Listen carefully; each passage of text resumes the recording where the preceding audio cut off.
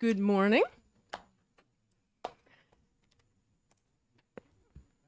We have a work session scheduled, a public hearing on a non-germane amendment, and then originally the plan was to do an executive session right after that.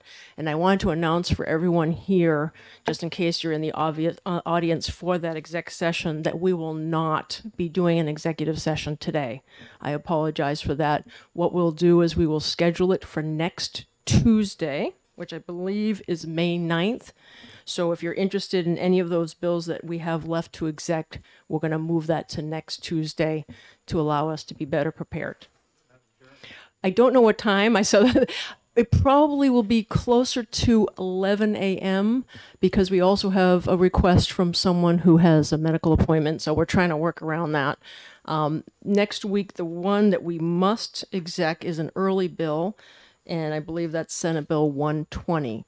That we might be ready to do others at that time, but we'll get together then. So, Representative Ullery.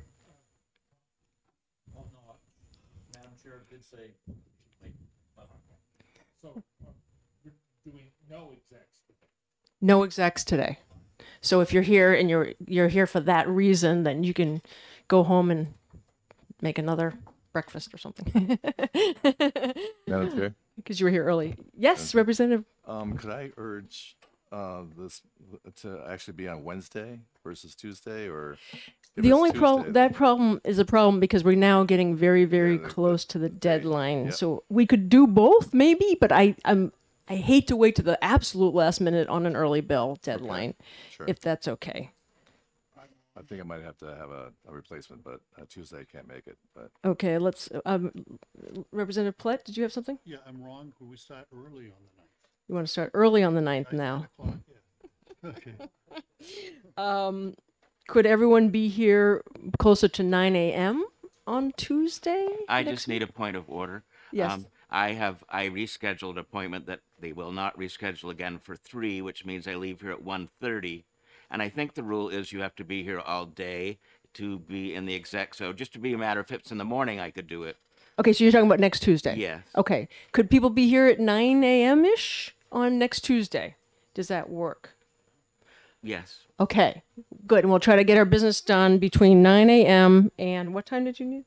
3:15. Oh, okay. So between 9 and 1:30, right? Should give us the time we need. Thank you so much for your accommodation. I really appreciate that. Okay, without further ado, we will open up the work session on Senate Bill 112. And we haven't really structured anything for this, but I believe Representative Almy had an amendment she may wish to discuss and have some technical questions.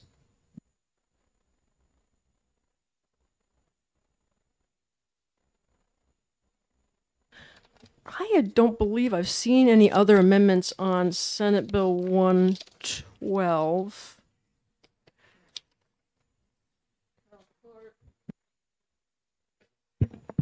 For the Republican benefit of the Republican caucus, because, well, I've talked to all but one of the Democratic caucus yesterday in a Zoom.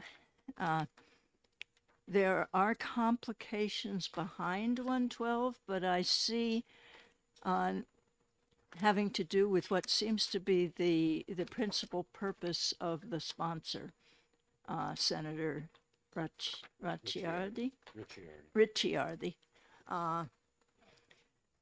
which is to assemble more money for problem gaming and get it to the lottery. And that is, as the executive director knows, I'm quite sure, but the rest of us, I think, have forgotten or never knew. There is on the bill that did sports betting, they also created a council for responsible gaming. And instead of putting it in the lottery section, they put it in the commerce part of our laws. And so it's been ramping up, and apparently is going to start doing some good stuff now. But it was pretty quiet. On the internet, I found, no, that was the other group. There is a group that's been around a lot longer. Perhaps Charlie knows when they got started, but the Council on Problem Gaming, which is a nonprofit run by a 3-person board. I think it looked like only 2 of them were active, which has been receiving the money for problem gaming from lottery on a regular basis, and is now two of the board are on the 5-person board of the responsible gaming. The responsible gaming money comes from an administrative expense of the lottery, and is appropriated to them in the lottery appropriations in the budget, and it can be up to $250,000. For the startup, they gave them $100,000. Lately, they've been giving them. In the next budget, they will be getting $250,000 a year, and the executive director could probably explain better than I could what it's for, but it sounds like they are going to be working with the mental health centers around New Hampshire in developing programs within them specifically to problem gaming, to gambling addiction, which is, and then the other 2 people on it are from Cambridge, Massachusetts. I wasn't quite sure if it was Cambridge, England, but they are professors, I believe, and they research on gambling there. So it's that group gets a direct appropriation in the budget, and they're administratively under the lottery, but the lottery doesn't, I think, do a lot of work with them. And the other group might end up somehow merging with this one or disappearing. That group has also, I hadn't realized until yesterday from LBAO, been getting money from the lottery in a different way somehow. But the lottery was charged in a number of places in the statutes without giving them money for it, with doing something about problem gaming. When every time somebody put a new form of gambling in, they were told, you ought to do something about problem gaming. So the question is, the amendment that I was putting forward was to take all of this, was to take the money from this bill, parimutuel racing and historic horse racing, into a dedicated fund so that it would be more visible and somewhat more ability to figure out what they were doing. But that was before I knew all about this stuff. And I think now the situation is more complicated. We need discussions, lottery, council on problem gaming, on the people interested from this committee in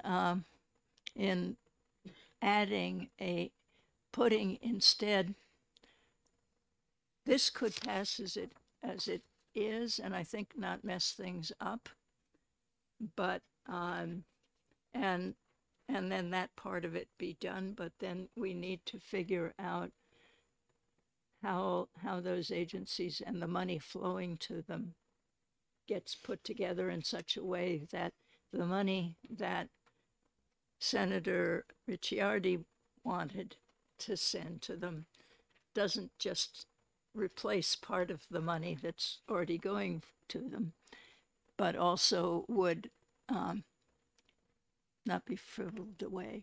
And I'm sure that the executive director is on top of this in some ways. So that's what I wanted to say. Would it be helpful to hear from lottery of what is going on with these funds? Would you be available, Mr. McIntyre?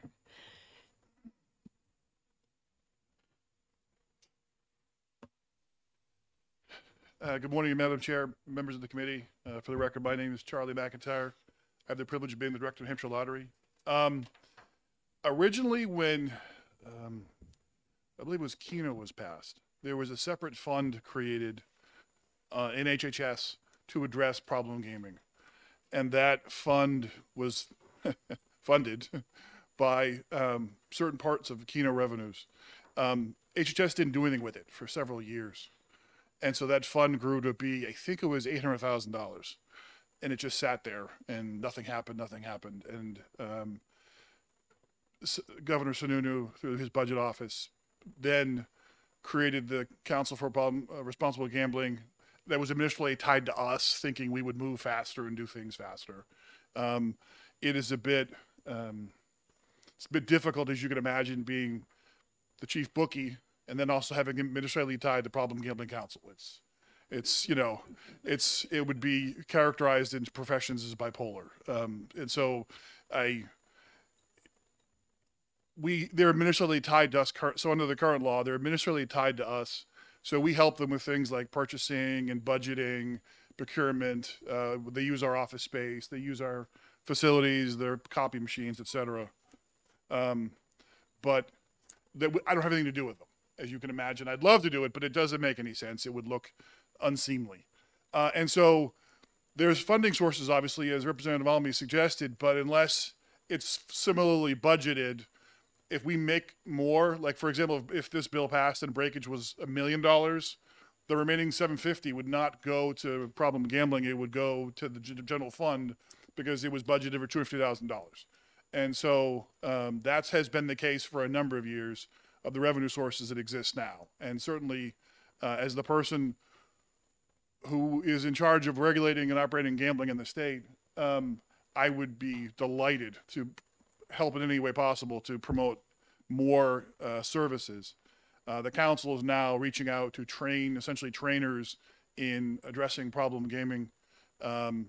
It's a very small percentage of people, but it affects their lives deeply. It ends up being about 1.5% to 2% of people who gamble have a problem. And I'll define that, I'll air quote that, it's that they have an issue and need services. So that's the history of it, where it is now. It is, like I said, administratively tied to us. There are a number of, as Representative Almy said, there are a couple of professionals who have done this as, I believe they were psychologists, professors. They were certainly educated, who have done it now. The council, the executive director, is a former Massachusetts correctional officer who himself was a problem gambler, and he lives in New Hampshire now. He grew up in Fall River, and he runs it. And he actually will answer calls from people on his cell phone. So folks who have a problem will call. And the council gets maybe a few dozen calls a month from people who have issues, and they try to match those folks with services. So that's it in a nutshell. Representative Platt. Yes, this is directed to Representative Almy. Have we got a copy of that amendment that you had? No, it isn't. Yeah, somehow I missed it. 1528. You can look at mine. Okay. Oh, and I understand it needs changing anyway after discussion?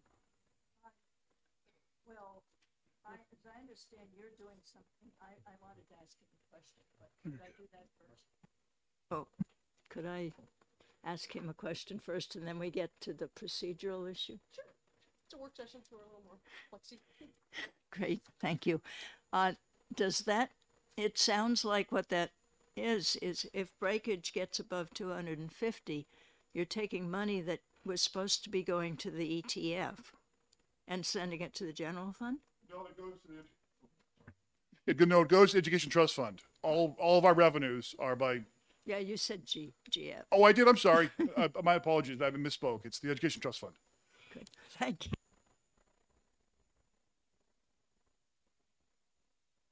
Okay, did you found it? Okay. I do have it, thank you. All right, and just to get back to Representative Almy, are you happy with this amendment as is? And would- I am happy with this amendment as is. On the thing that I'm wondering about is I understood Representative Platt was trying to work on each wager, that language. The redistribution of each wager instead of based on each dollar wagered. And so I thought there were going to be two amendments we were looking at. Representative Platt, do you have amendment on this bill? I have the one that she said it was in front of me, and it was. No, but the- yours. One of yours. One of mine? Yeah. What did I Aren't do? you going to work on whether we should be, why we should change based on each dollar wagered to of each wager? No. Oh. Who said that then? Oh.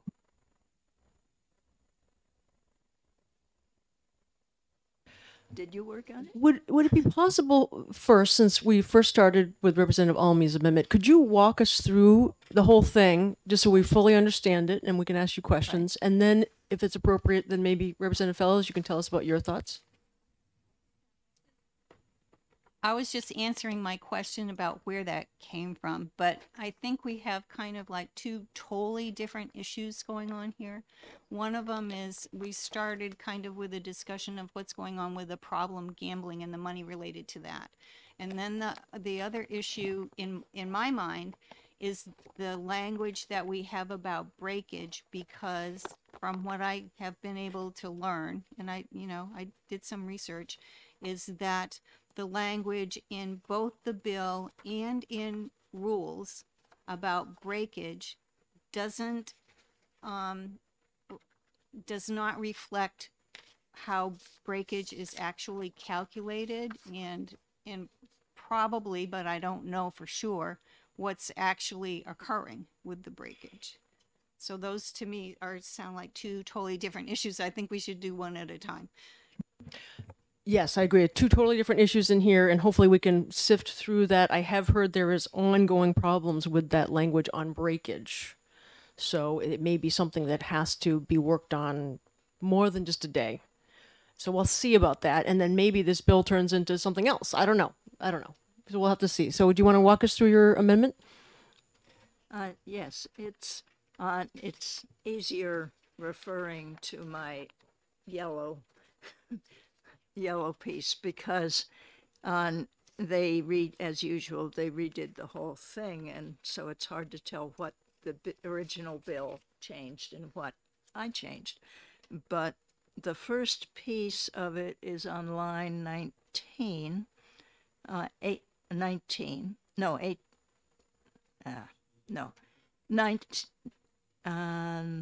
sorry. No, I don't have numbers on my 22. On where does this thing?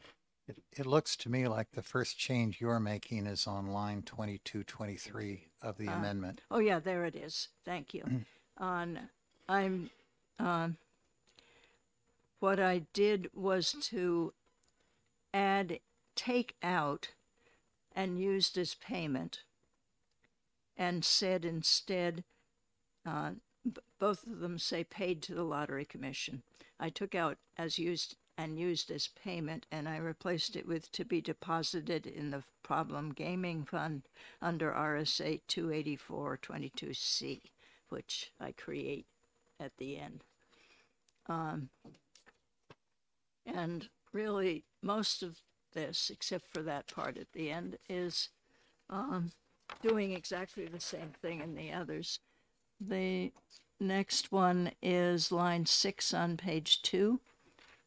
Takes out and used as payment, adds in to be deposited in the Problem Gaming Fund under RSA 284-22C. And then the third one is in Roman 4, on line 20, takes out unused as payment and replaces it with to be deposited in the problem gaming fund under RSA 284-22C. Then when you get to historic horse racing, which it, line 30, yes, it takes out and used as payment. Well, I guess that's almost the same thing. And used as payment for problem gaming services, and it instead says paid to the Lottery Commission to be deposited in that fund. And then there is a new section at the end after section 22B, which creates section 22C, Problem Gaming Fund, and that's found on page 3 in the amendment. And it defines it as providing funding for the identification and treatment of problem gamblers, non-lapsing, continually appropriated to the Lottery Commission. And the fund shall receive all the monies from breakage under everything that is in this bill. And then it creates, which is where I started, it creates a 612 notation so that the Problem Gaming Fund is in the list of dedicated funds. And when you do a dedicated, you add a dedicated fund, they always give it subparagraph 387 would be the next one since last year. But there may be 3 different ones coming in, and in enrolled bills, they would change the 388 to whatever number it comes up to be. There are about 120, I think, dedicated funds that we have repealed since we started doing numeration. It used to be alphabetical. And so we really don't have 387 in existence right now, but it's up there. So that's what I was doing. And So can I just ask though? So right now we already have a problem gaming fund, effectively, or for the what's apparently have 2 in the state. What they're talking right now, but what happened to the $400,000 odd that were sitting in HHS and not being used? That Mr. McIntyre told us about. Okay. Just now. So this is the kind of thing that bothers me in dedicated funds, that we're always needing to try to get different things that different people were doing at different times and put them together in the same place if they're trying to do the same thing and one of them isn't doing anything. Madam Chair. Yeah. Mr. McIntyre, we were getting in the weeds on this problem gaming fund question, and so this amendment would make a new problem gaming fund to deal with all the breakage as mentioned in this bill.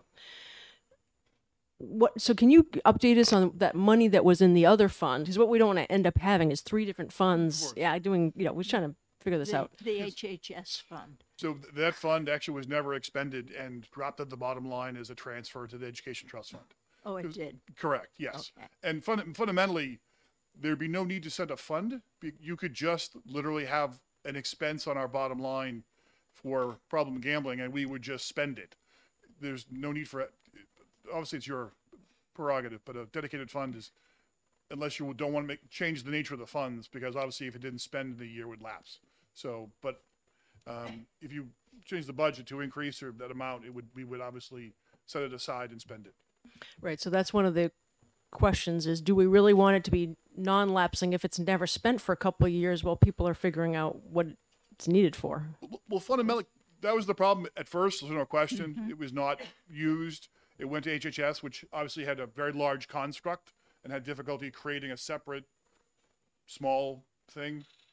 So yeah, but now it is actually active and is spending funds and providing services, although limited. So yes, it would be expended. Representative Almy, did you have more to add on that? No, I think I Okay. Representative Junigan? understand that. Thanks. Thank you, Madam Chair. I guess one question I have is how big is breakage? Because if all breakage is going into this fund, I mean, is it too much? Yeah. So I guess, do we have any idea? So the question is, we actually, thank you, the question representative. We were literally discussing that when I was seated back with my colleague. Currently, it would just be around 250. Ironically, it would be our expectation that that number would grow based on historic horse racing, increasing revenues monthly, and new facilities coming online.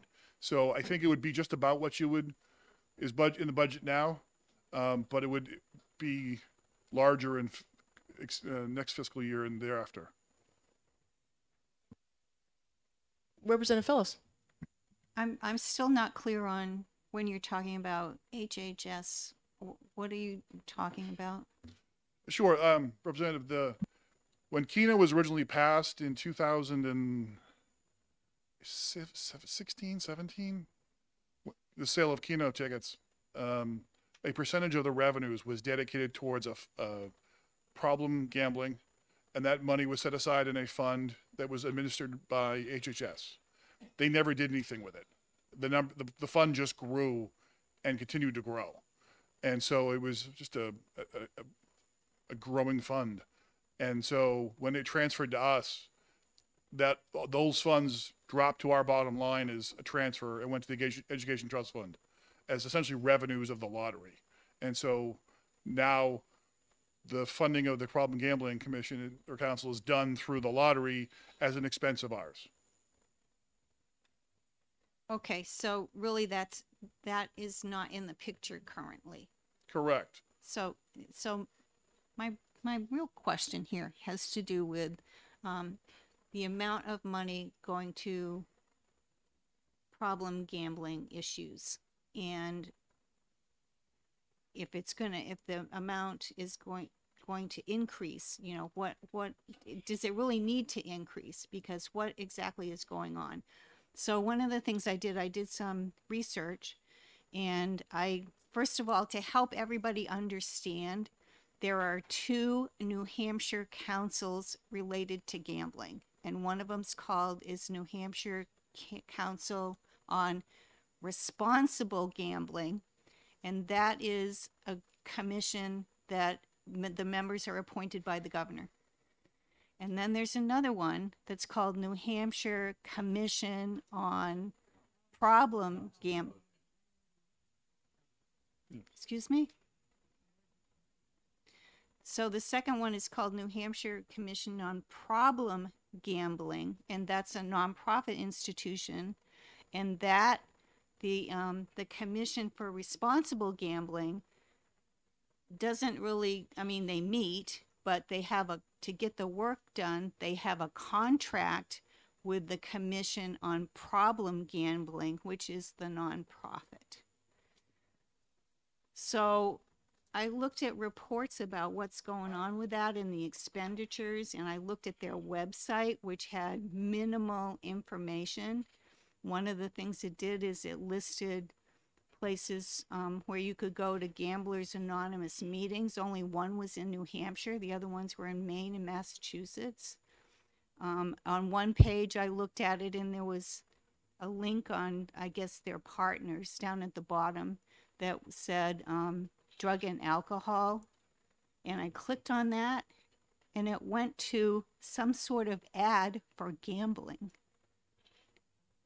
which means the website, I don't know, been hacked or something. I'm sure that was not the intent.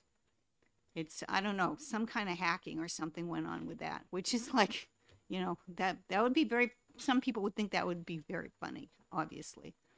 So I'm just concerned that And I looked at some of the minutes of the meetings, and they're, they get calls from maybe 15 people with gambling problems over a couple of months. And it just, if we're going to put more money in this, I think maybe there should be some more specifications on how it's used, and also the fact that one person is on both of these councils.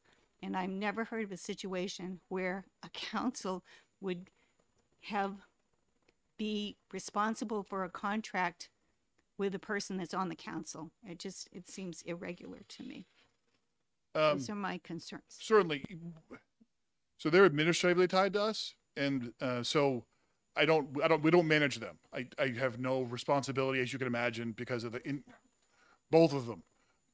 Literally, when it comes to problem, we just make the money in this context and spend it, and our CFO reviews their expenditures. Our chief compliance officer helps them with contracting and not permitting, but if there's a council matter, like the executive council matter that does so if you have questions about their operations, you're going to have to ask them. Yeah, and we don't want to grill the director here, but maybe this is something we have to work on in a different bill, as Representative Almy mentioned, and maybe we ask those folks, what the details are. Representative Fellows. Yes, but the chair of the Council of Responsible Gambling is an employee of the lottery. Exactly. Yes, she is. So, and that's who, when I wanted to see a report, I called the number on the website, and that's where it went. And she sent me the report. So how can you say you're not involved? Because her role in there, I don't supervise her in that role. Quite literally, I do not supervise her as the chair of the council. She handles it as she sees the best interest, and she's confirmed by the executive council, and has been, I think, twice. So. All right, this sounds like we might need a different work session on to deeper dive that, and maybe invite some of those folks to see if they'll join us. Representative Ames, do you want to add anything? Just a few words, because I do agree that this is really a separate discussion that we need to pursue. And I absolutely support funding for the prevention and help directed towards those who might or do engage in problem gambling. And I also want to commend the director of the lottery for supporting that as well throughout his career. And I know that from the time when I chaired the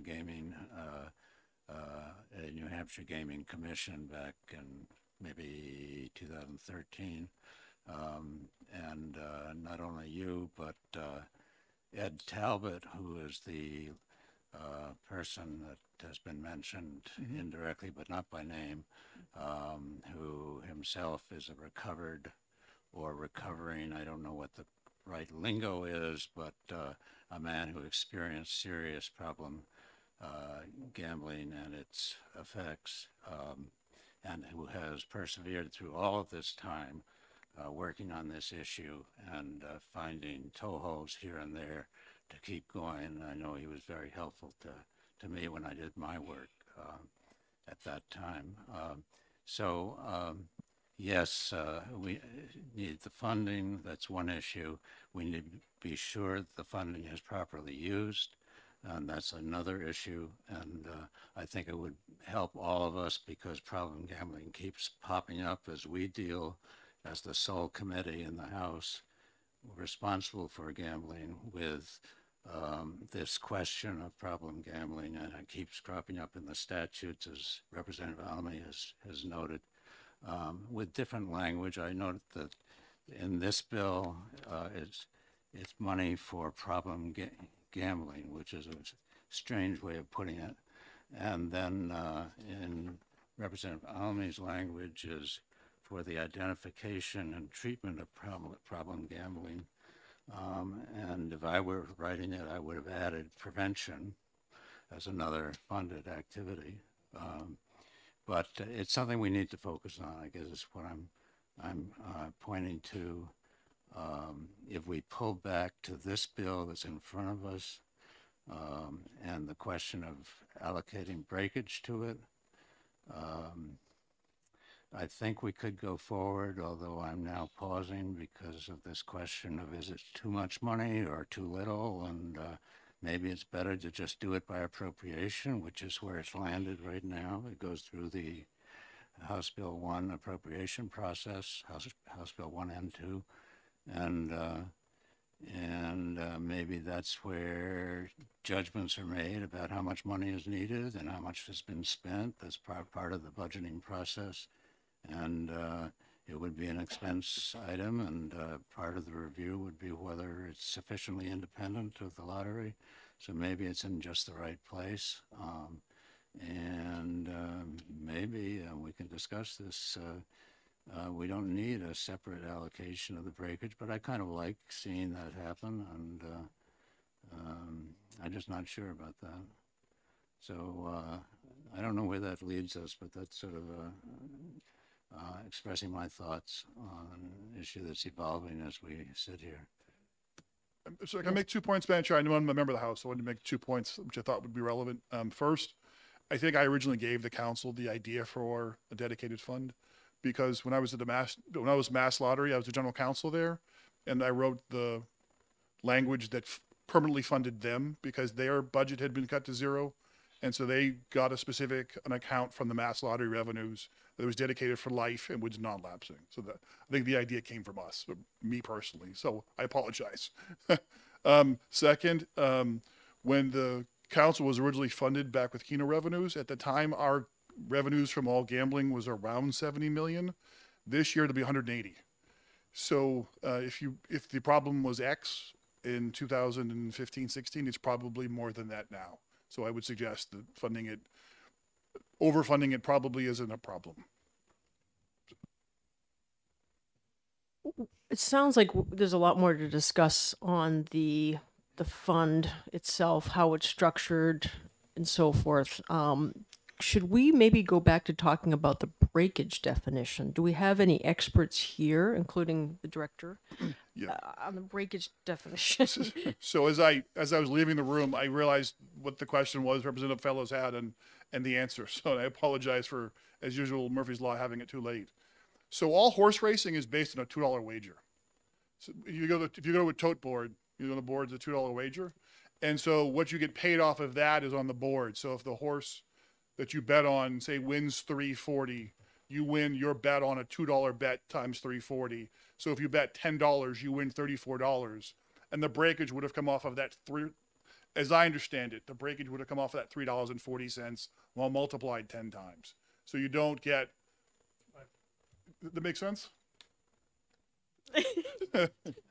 So, Representative Platt, did you have a question? Yeah, your math just escaped me. You said it was a $2 bet. Correct. So Representative Fellows used the analogy of a $10 bet or a 10 times bet, yeah. meaning that That's zero would always 5 times make it the 2. zero. Okay.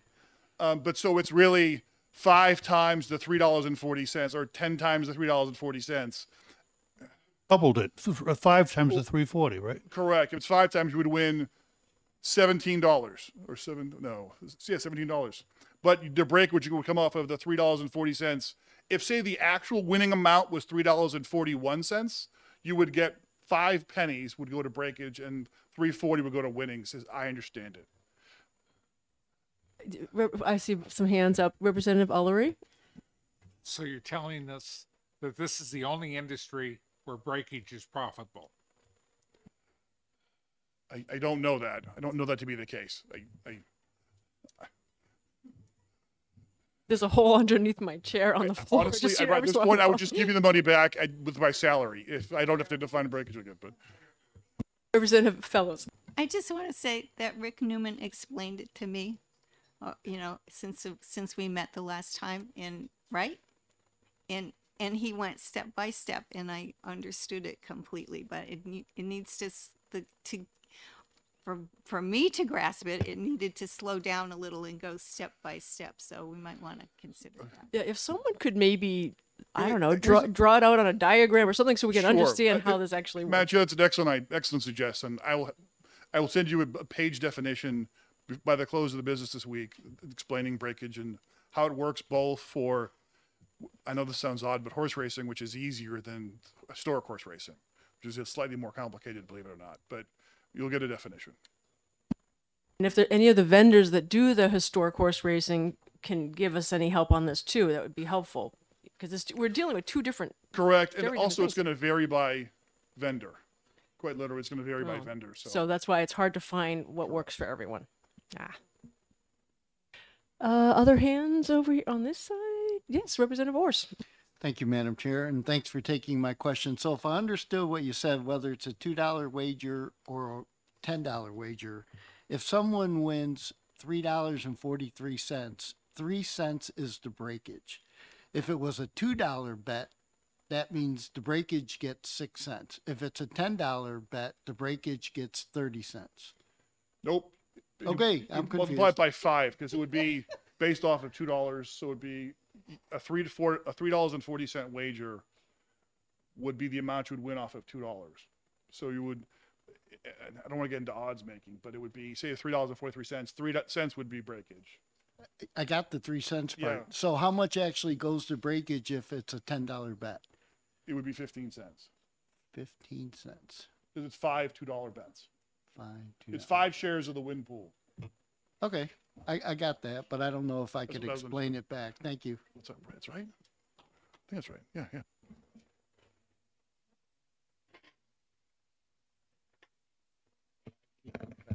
Representative Elberger. Thank you, Madam Chair. When some of us learn different ways, so when you send out your explanation sheet, if you could try to give us information in different ways, such as percentages as well as examples, it would certainly be helpful to me. Thank you. Sure. Absolutely. Representative Omi. Thank you.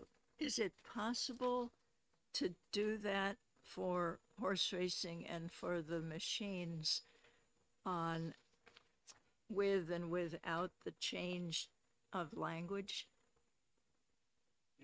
From based on each dollar to of each wager? I believe so. Oh, Certainly, great. we'll give it an That effort. would be lovely. Yes. Thank you. Okay, great. We've got another few minutes. Other questions? Yes, Representative Spilsbury. Yeah, this is a very minor suggestion. I wouldn't file an amendment to do it, but if we're rewriting this, online, page 1 of the bill, line 18, where it says multiple of 10, I got the impression that this was confusing and just adding the word cents. Multiple of 10 of what? It's the multiple of 10 of the odd cents. So just putting the word cents in each of the 4 places that it occurs, I think would eliminate some confusion.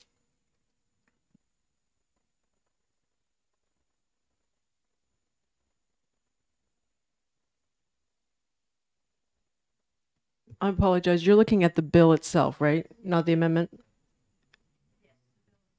Yes, whether it's the bill or the amendment. Because I didn't see. Okay, got it. Thank you. So in each of these 4 passages that are amended, the phrase "to the next lowest multiple of 10, add cents" 4 times. Mr. McIntyre, does that help or hurt, do you think? I don't know. I don't have the amendment in front of me, not the bill. I'm sorry, Representative, Madam Chair. What's that? Yeah, I only see it in the bill. I don't see it in the amendment. So when you get a minute, we have more time on this bill. Oh, it is in the amendment? I couldn't find it. It Yeah, just maybe a different line. The amendment restates the same Line passage. 20. Okay. Line Oh, 20. line 20. Okay.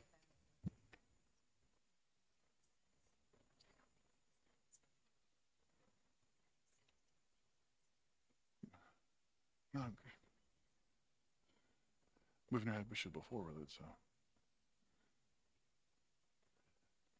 Representative Leapley. My question doesn't have to do with breakage, so I can See wait. if Mr. McIntyre has a good response first, and then we'll go there.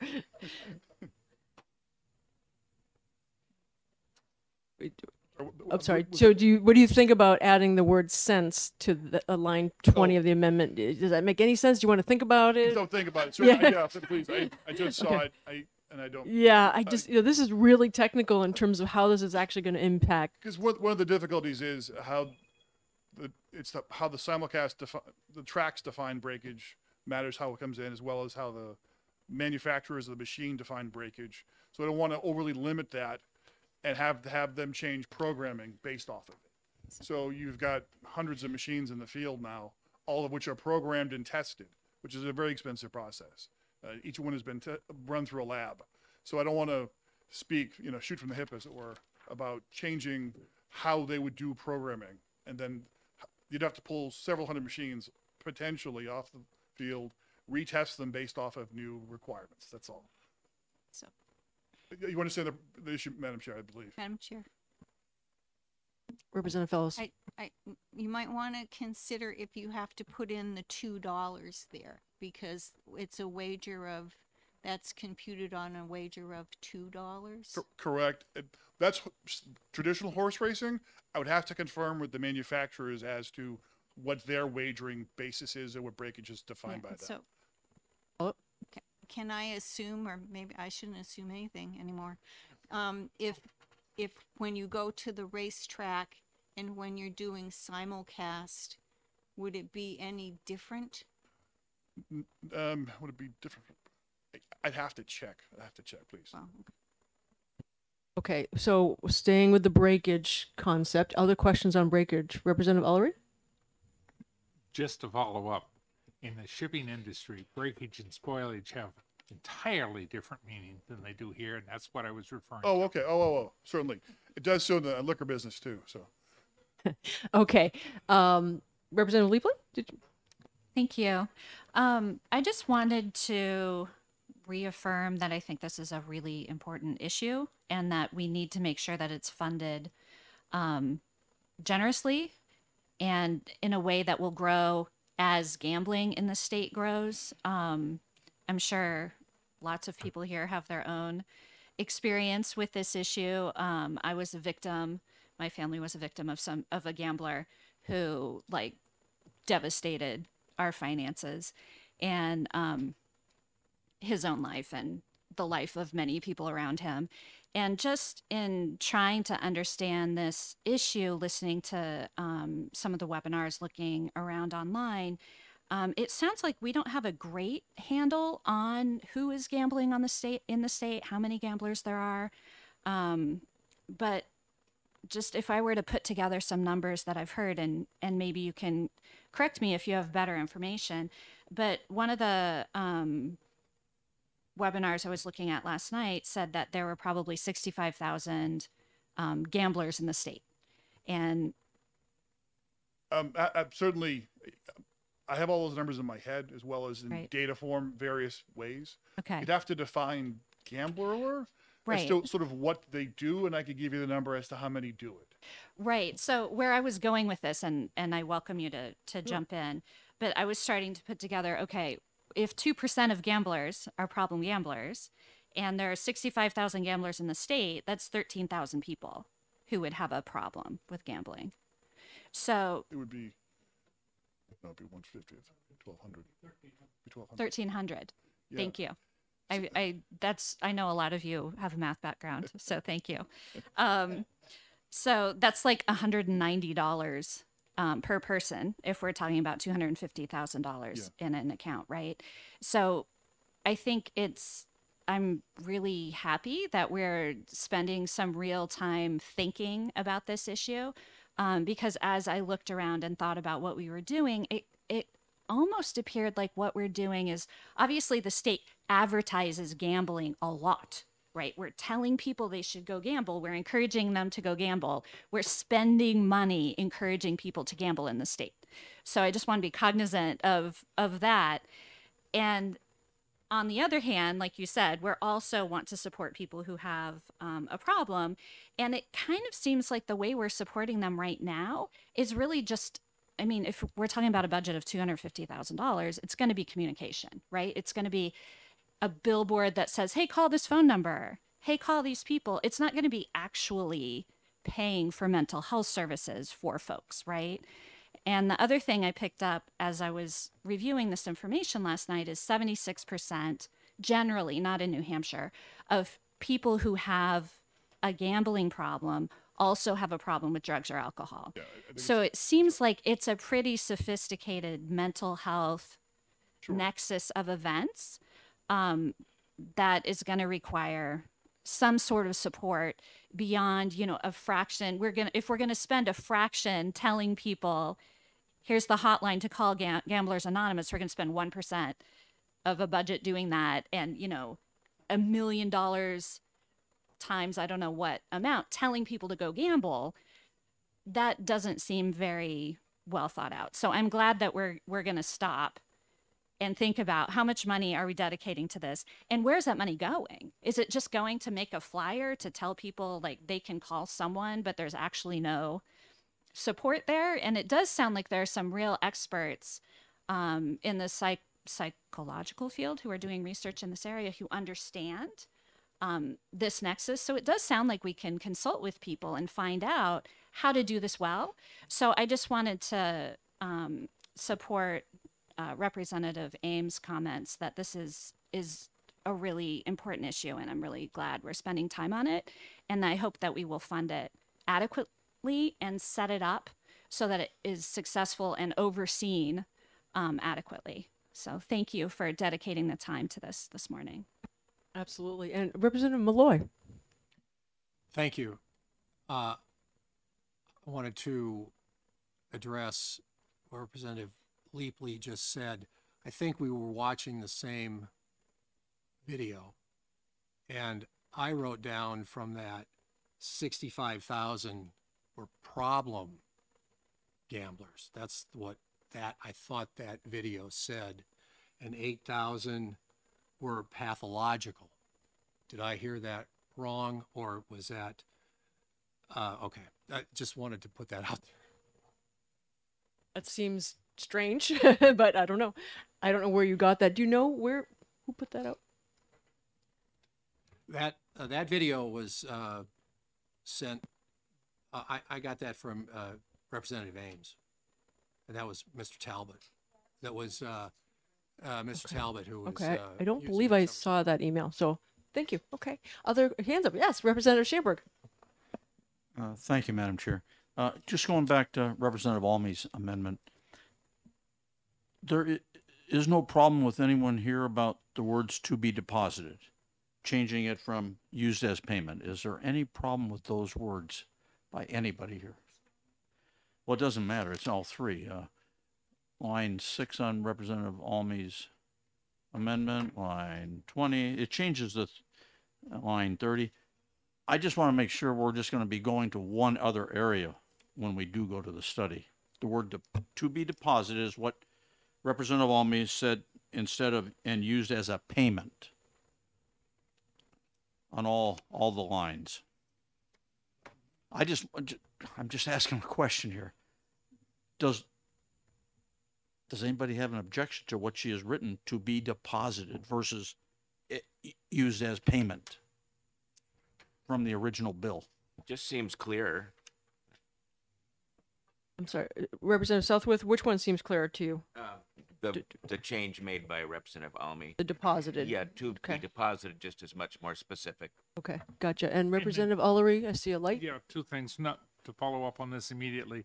When you putting it into the fund as established by 28422C, that is what the payment comes from. So you're absolutely correct. I would like to ask a question, please. Previously, this breakage fund went as a kind of an incentive to the game operator. Is that correct, sir? It was split three ways. It was split the operator, us, and state treasury. Okay. Follow up, Madam Chair?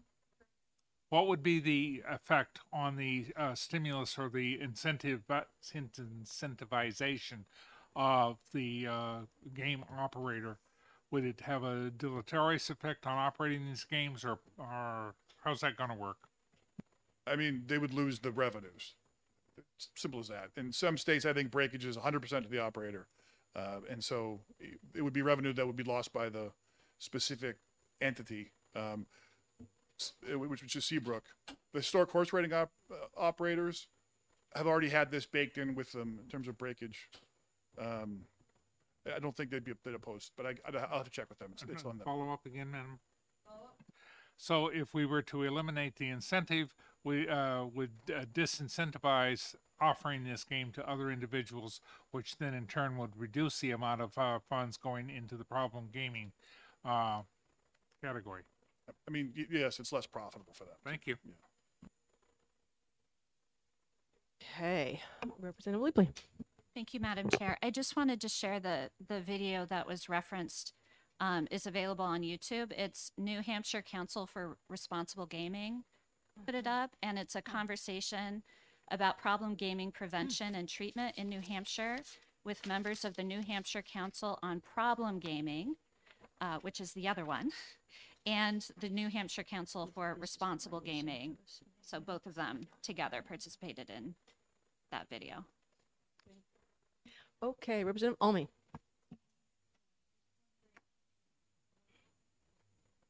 I turn it on and it turns off. When we were dealing with the idea of a major casino, we went into a lot of the statistics, and one of the things that we found out was that the addiction rate could rise near a major casino, the people who lived near there and could go daily, to 8% of the gamblers. So that may be where that 8 number came from. But what this would be doing if we passed it on this at this point would simply be taking all of that money and specifying that there is a dedicated fund on, I called it the Problem Gaming Fund just out of something in my head from the past. I have no concern with what it's actually called. But it would not be changing anything else in this. The thing that is changing stuff is if we fool around with what each wager is. Representative Elberger. Thank you, Madam Chair. Firstly, just to respond to Representative Schamberg's question, I agree. I like the language, the way it's presented now, that very clear funneling. I'm not sure if you're asking for that information, but and to follow up on Representative Leapley's comment about risky behavior. In one of my earlier lives, I ran alcohol and later drug abuse programs, which were at that time considered totally different. Most of us know they're not. But it's clear that risky behaviors that include gambling, that include substance misuse, smoking, unprotected sex with multiple partners, driving ridiculously fast in bad places to do that, tend to be connected. And it might be worth, not instead of this, but at some point to consider trying to set up some kind of commission or organization to address the whole notion of risky behavior. When I was working in the field, it was clear that the gateway drug, which many people thought was marijuana, was not, but in fact was tobacco. And it was the most simple predictor of further substance misuse. So all of those things are connected. Thank you. Representative, I'm not sure who had their hand up first. Representative Fellows, I apologize. I was taking notes. Thank you, Madam Chair. I just have one idea, and then I have two technical questions. So my idea is that in terms of how we split the breakage, once we figure out how much that is, that it doesn't have to be the same for a track or simulcast or the HHS machines. Just not to discuss now, but just the idea that it doesn't have to be the same for all of them. And my questions had to do with, I saw an ad on TV, and it was for sports betting, and they were talking about the Kentucky Derby. So can you tell me, I was thinking that horse racing would be under these laws, but I saw something on the ad on TV. Thank you for the question. We don't currently accept horse racing wagers through our sports betting platform. And it's not, there'd have to be some kind of statute change to do that? So there's another bill pending before you called advanced deposit wagering, which sort of corrects.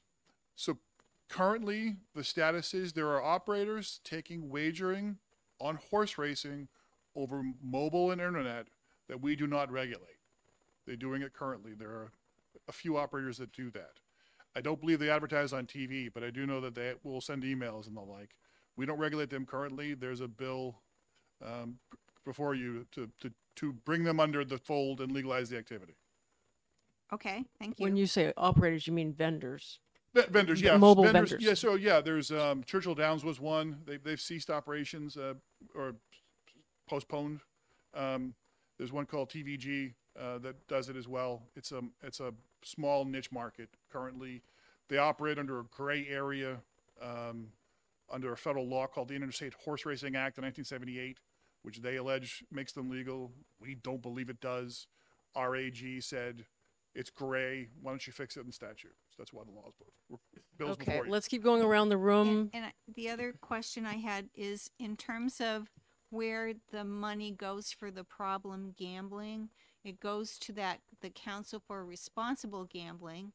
So is that in statute or is that in rules? Where is that? It's in the sports betting rules?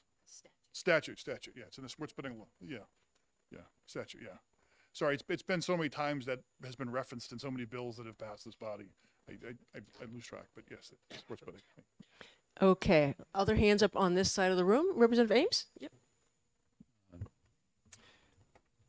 I just wanted to make this point that as we've talked about the issue of problem gaming, some numbers have been mentioned about the number of gamblers out there and then the incidence of responsible gaming. I just want to caution everyone, there's been a lot of research, there's a lot of data that is available. I don't want us to be walking away from here thinking that there are 165,000 problem gamblers in New Hampshire. I'm not sure that's right. I see Director McIntyre agreeing with me, so maybe you could speak on that. Well, certainly. So if there are 1 million adults, giving round numbers of the state, about 1 million adults, we sold about 500,000 of them a Powerball ticket last year, or 2 or 3 or more. So that's the largest product we have in terms of breadth. But it's because of the velocity, because the drawing's only every other third day, you can't play as often. So problem gamblers don't really go to Powerball. So the universe of problem gamblers who do Powerball is very, very low because it doesn't happen very often. Whereas sports betting is a very small market, meaning we only have about 100,000 registered users. And any given month, we only have between 30 and 50,000 people who access the platform. And that includes folks from out of state. So you're talking in-state problems. If it's 2%, sports betting might be a higher because it's velocity, because you can play more often. There's always sporting events on. And so you have to sort of, when you define gambler, it's a Powerball player to a sports bettor, velocities, which I've read literature, which is how accessible it is and also how often you can play, meaning can you play immediately or do you have to wait 3 days? Will help define if it's a problem or not for the person or create the problem. So I'd say the number's probably close to 15, 20,000 people in the state. Maybe 15,000 would have maybe an issue. And based on the calls we get, the council gets, it gets maybe 12, 2 dozen, 3 dozen calls a month. But also, for example, we have the DraftKings platform and our iLottery platform have phone functions that you can call in and say, I want to exclude myself because I have a problem or whatever. And those have hundreds and hundreds of people. And I think the DraftKings platform exceeds 1,000 people now exclude themselves, will voluntarily exclude themselves.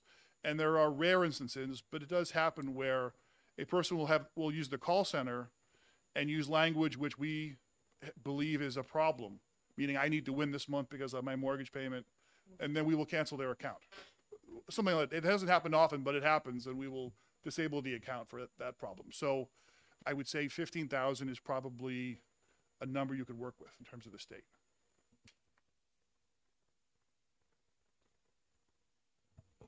Representative Almy? Yes,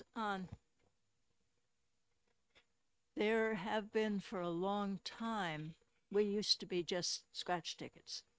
And there are people there was one I was told about by my convenience store operator when I was getting my paper there many years ago, who we are across from a ball bearing plant, and every payday he would come in and buy 80 scratch tickets and then stand there and open them until he'd run out, and then he'd go home with less money to his wife. So that's scratch tickets is something that most people, a lot of people in the state do, but a lot of people are only doing one for Christmas or 5 for a Christmas present or something like that. So,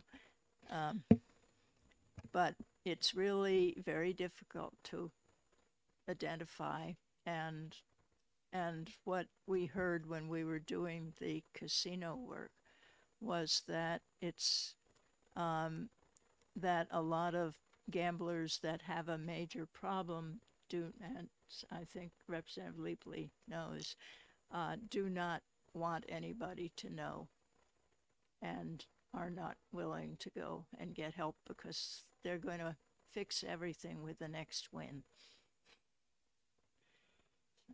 Okay, we've now spent quite a bit of time on this. I think the consensus, correct me if I'm wrong, is that no matter what, this bill needs more work, right? We have 2 issues. We have the breakage definition, and then we have how do we handle the money and make sure the money is going for proper uses effectively. So we are not going to exec this today. We have much more time to work on this. This is not an early bill, so we have a little bit more time so we can consider if you want to move your amendment later, or if other people have amendments, so we have a little bit more time, or maybe the right thing to do is a separate bill for some of these issues. Representative Almy? I think it would be really important to do this as a separate, well-conceived bill, but I think it would also be helpful if we could get the woman that is in charge of this to come talk to us, since you really shouldn't be talking about it. Correct.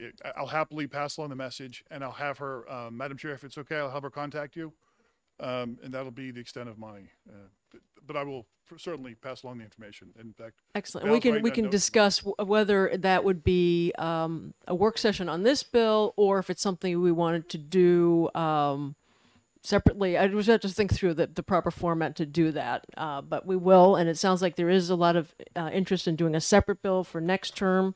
So we'll continue to explore all of those options. Another hand was being raised over there. And there's your thing, Representative Southworth. I see it. I see it now. When people lean forward, it's not. I apologize. It is hard to see sometimes in the corners. Thank you. Just following up on your figure, which I appreciate, of around 15,000, and following up on other comments, there's similar patterns with all the different kind of addictions.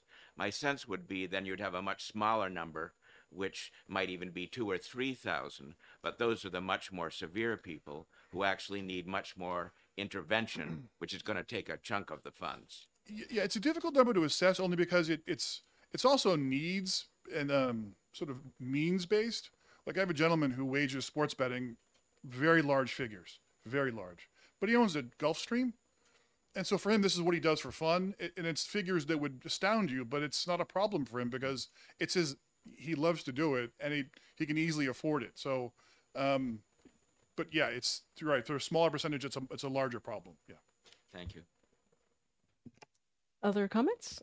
Okay. I guess we can close this, and I should mention that I'm involved in this industry. I'm not sure how this would impact me, but I am involved in this industry. But we will close the work session on Senate Bill 112 and continue discussions on that. Okay, so now we will open up, and I forgot I don't have a little gavel.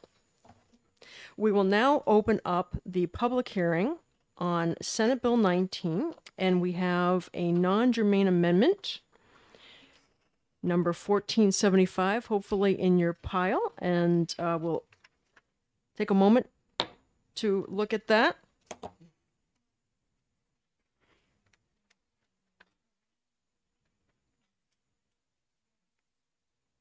Hold on. Let me just see if I can find it. I left them both. There's two amendments, and I put a copy of each in everyone's place. 1475, and there's also 1603. Okay, let me just look, see if I can find it. Yes, okay. All right, everyone has it, and okay, so we had heard that there was some interest in amendments on this bill. We checked with the House Clerk. He thought it would be best to do a non-germane amendment hearing so that we could make sure we discuss this publicly. So Representative Plett, would you like to go through your amendments? Yes, thank you. And I mentioned there's two amendments, 1603 as well. They both do the same thing, but different sections of the law. So they have to be two different amendments. One's essentially 1603 is off of 1475.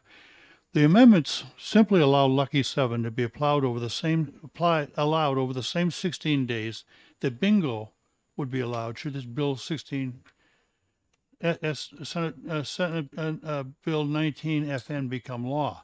The amendment requires a separate hearing since this House Clerk ruled that the amendment non-germane. He did so because the amendment inserts wording in RSA 287 E21, whereas the original bill concerned RSA 287 E6. Same chapter and section, but a different subsection concerning Lucky 7 rather than bingo. I urge the adoption of this amendment. Thank you. And going on to 1603, it was pointed out to me by Rick Newman, thank you very much, that this wording is twice in the statute. The statute may need editing and have the whole thing rewritten and come back to us for approval for the executive rewrite. But 1603 is a different section of the same wording. So it was in there twice, where it was Lucky 7 was 10 days. We have to change it to 16, so it's consistent throughout. I actually do have a pink card from Rick Newman, so when you're done, Representative, we'll ask him to come up and help us. You all set? Yes. Okay, great. Representative Janigian. Thank you, Madam Chair. Representative Plett, did you mean Amendment 1606? Because that's what I have in front of me, not 1603. No, it's 1606 is mine. It looks like this. And it's different. Yeah, so Another one. Oh, okay. I meant 1603. No, that's what you said. I don't think I got. Find it. I don't have 1603. All right.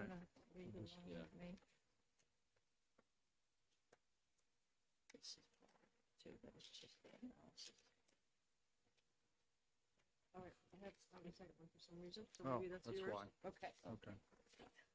Okay, and then we also have another amendment. Representative Almy, you have an amendment as well. So we have three amendments. So let's talk about them all now, and then we'll ask the person to testify. But you want to explain this to us? Oh, mine too? Yeah. This is, thank you. This came from Senator Susie, and it was introduced here by Senator Rosenwald. And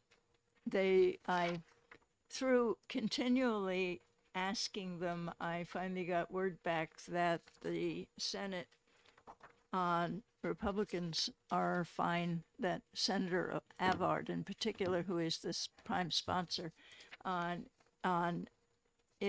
approves of this amendment also.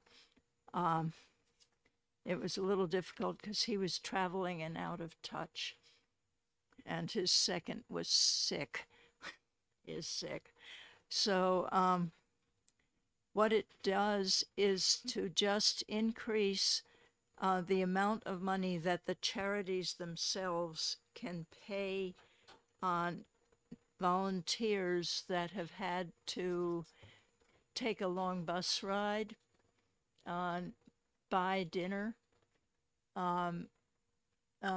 maybe pay for pens to bring for the bingo game, that kind of thing. That would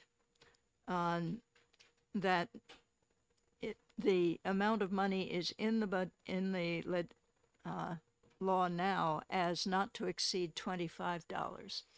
And $25 was put in quite a long time ago, and inflation has eaten into it. And we all have heard that they're having trouble getting volunteers for the bingo games. They have to run with volunteers in bingo, and because of our law.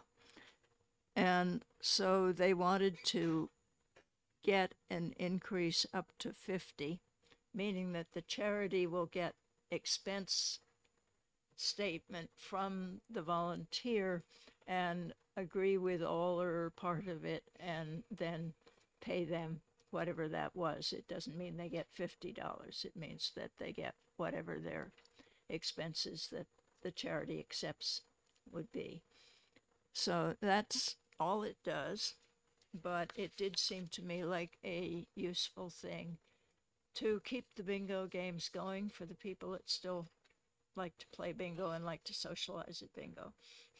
I should just mention, though, that we are discussing it because we're discussing this topic and we have experts here, but this technically probably would not be considered germane because it is in a different section of the statute. So we may have to actually put that on the calendar for next week when we exec it, just to be fully everyone aware of what's going on here. But I thought it's important that we discuss it. Yeah. The clerk has gotten quite rigorous all of a sudden. Yeah, on this particular issue, it's because as an operation of a bingo game, it always would have been considered germane before, but yeah, that's what so he's doing. we'll comply with whatever He we need to runs do. it. Okay. I should mention that I am involved in this industry, so I am impacted by this bill. Rick Newman, would you be available to come up and testify? And if anyone else would like to speak, please fill out a pink card.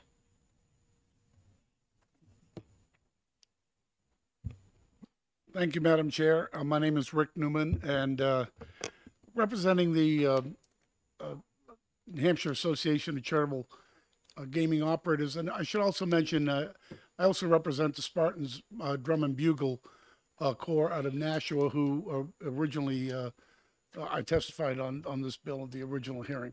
Just want to focus on Representative Plett's amendments and to reiterate what he said, that these amendments make the statute consistent. If you pass Senate Bill 19 to allow bingo games to go from 10 to 16 days a month, these two amendments would allow the sale of Lucky 7 to go from 10 to 16 days as well. I think it's just really a technical change, and I'm happy to answer any questions.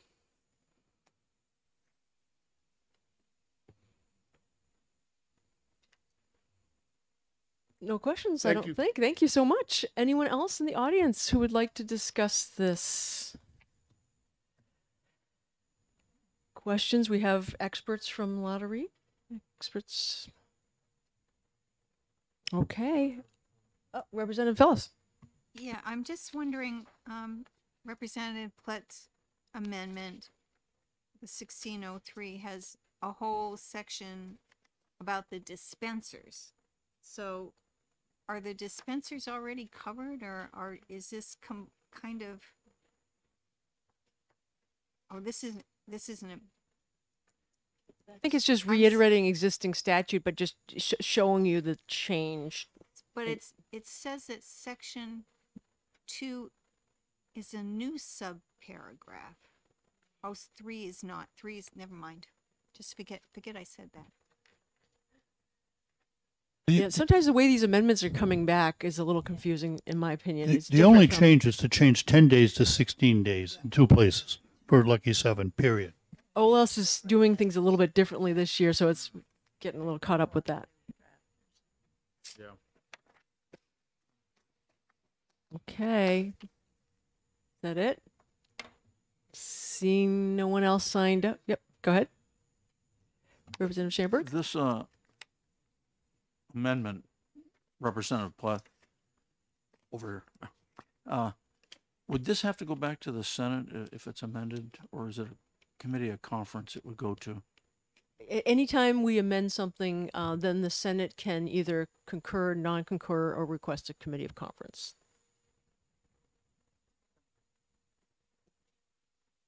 Other comments, questions, testimony? Seeing none, we will now close the public hearing on Senate Bill 19 with Amendment 1475. Madam Chair, should I limit it to that, or should I cover 1603 as well? I believe 1603 as well, because it is related to that. Thank you. Yes. That's what I did. And is 1606, does anyone have any questions about that?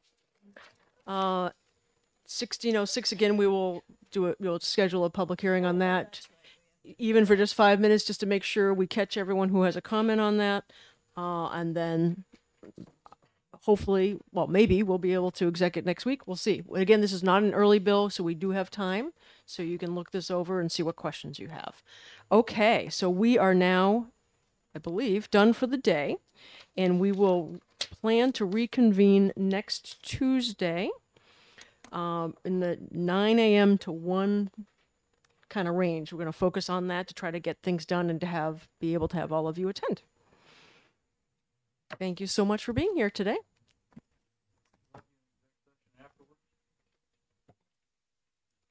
Next week, yes. So we're going to hear this non-germane amendment, and then unless we need to do any other work sessions, we will then go into an exec session.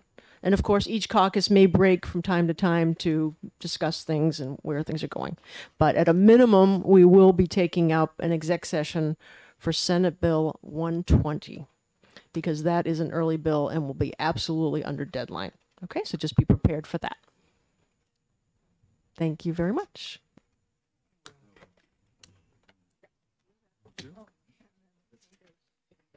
All right, we've got to save the one from school. Now, we're going to think about what we're going to do next week. Yep. For 120.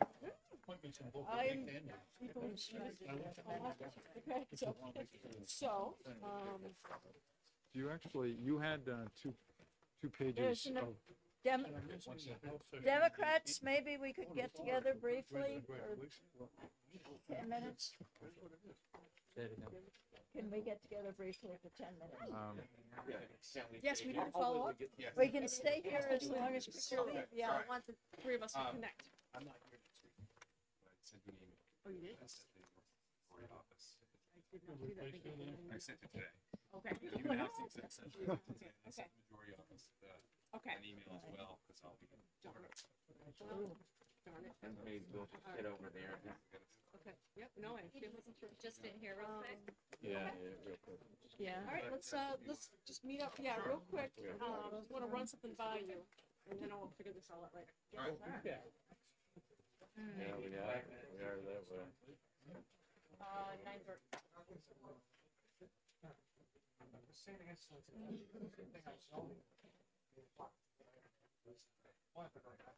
I sent it in the next couple of links. Well, what, are they gonna record it? That is. Why don't you ask if they'll record it? Yeah, yeah. Because it's nothing to do with me. It has to do with behavior. Well, it's interesting. My sister was a tobacco and alcohol addict. She